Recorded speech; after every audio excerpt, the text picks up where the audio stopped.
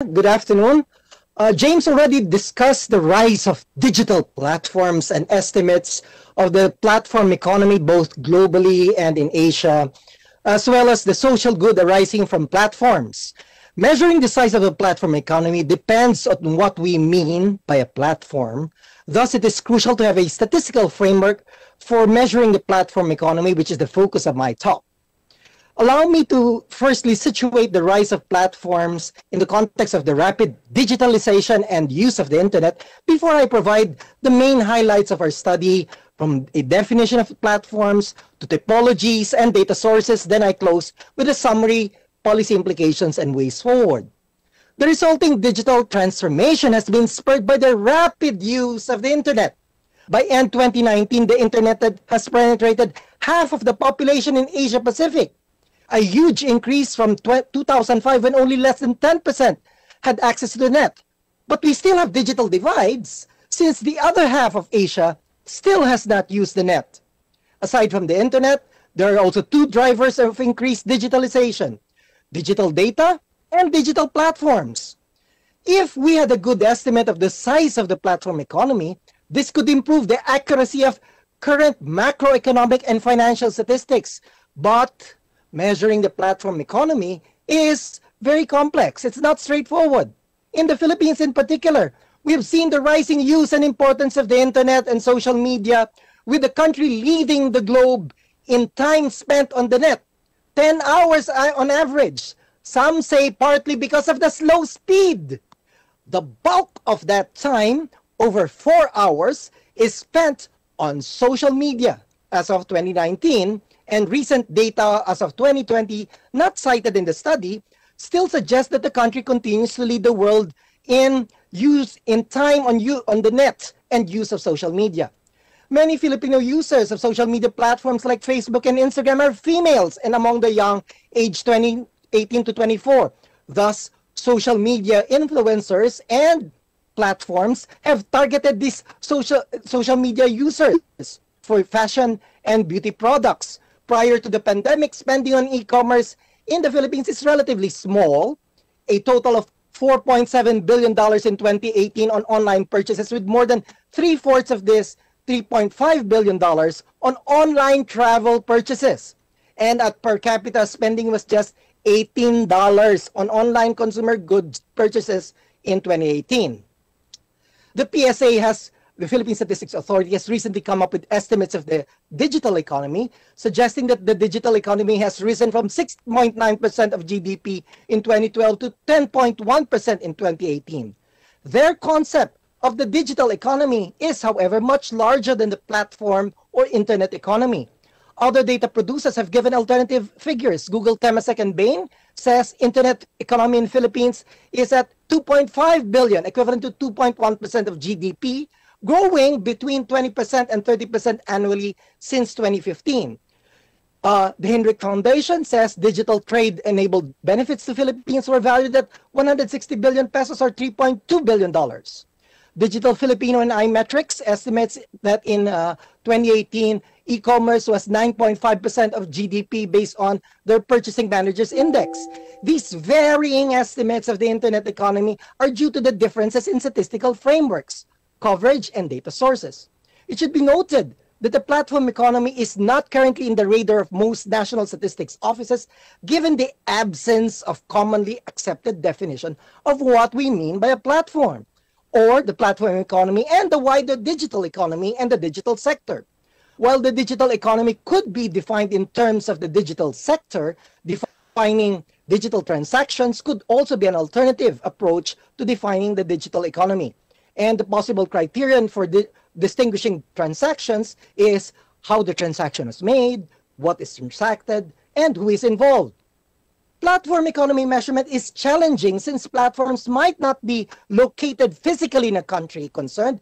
Thus, the economic transactions are not directly part of national statistics.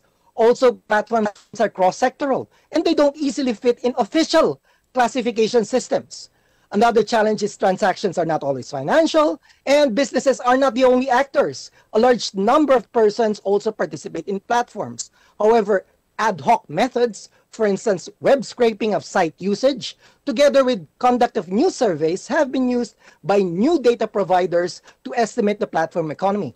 But the direction and extent of bias in these methods and the coverage is unknown. The starting point of a statistical framework for measuring the platform economy are definitions and concepts. Following the definition of platforms as a digital intermediary and infrastructure that brings together various parties through the internet to interact, thereby matching supply and demand in a multi-sided market, we see that platforms are digital matchmakers. Aside from infrastructure, interactions are also a functional layer of the platforms. There are relationships among actors, identified as B2B, B2C, C2C, and across time, the distinction between C2C and B2C might be fuzzy.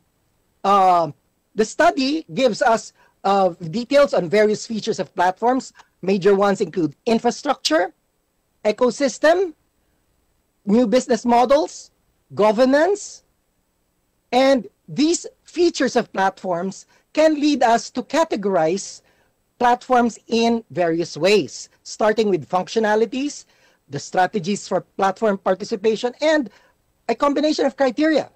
We can also classify platforms structurally into super platforms, platform constellations, standalone platforms, but these typologies are fluid, partly because across time the categories may not be mutually exclusive given the fast pace by which platforms retrofit themselves according to demands and their capabilities. Another key step in the statistical framework is identifying data needed and indicators to be measured. In these 3 slides, we give a sample of needed data and indicators on the platforms, the providers of service, and the platform users. It should be noted that a conceptual framework, beyond the conceptual framework, we also need a statistical framework such as institutional arrangements to support the integration of data compiled from various sources. Further, the conceptual framework should be operationalized as an integrated production chain from the collection of basic data to the communication of statistics. These indicators that we showed suggest several data sources that are needed.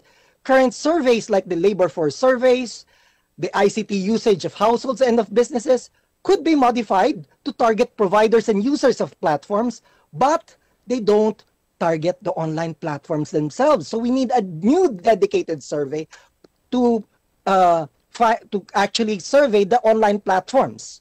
But the general experience is that platforms might not be willing to share information. If there is already a list of online platforms with URLs available, we could use web scraping to combine desired information from the websites of these platforms, though this is not always a straightforward exercise. This innovative data source could be combined, however, with various traditional sources. In the Philippines, our Department of ICT conducted for the first time a household survey on ICT. Results suggest that among Filipinos aged 10 years and over, less than half use the internet, of which more than half are in Metro Manila and neighboring regions. Among Filipinos aged 10 years and over who go online, the bulk of internet activity is, surprise, surprise, on social media, 91%, followed by access to information, 41%.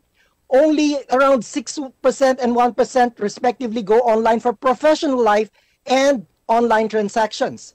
New data from Google Temasek suggests that amid the pandemic, Filipinos have made much more use of platforms to cope with restrictions and movements, and that such behavior will be sustained in a post-COVID world.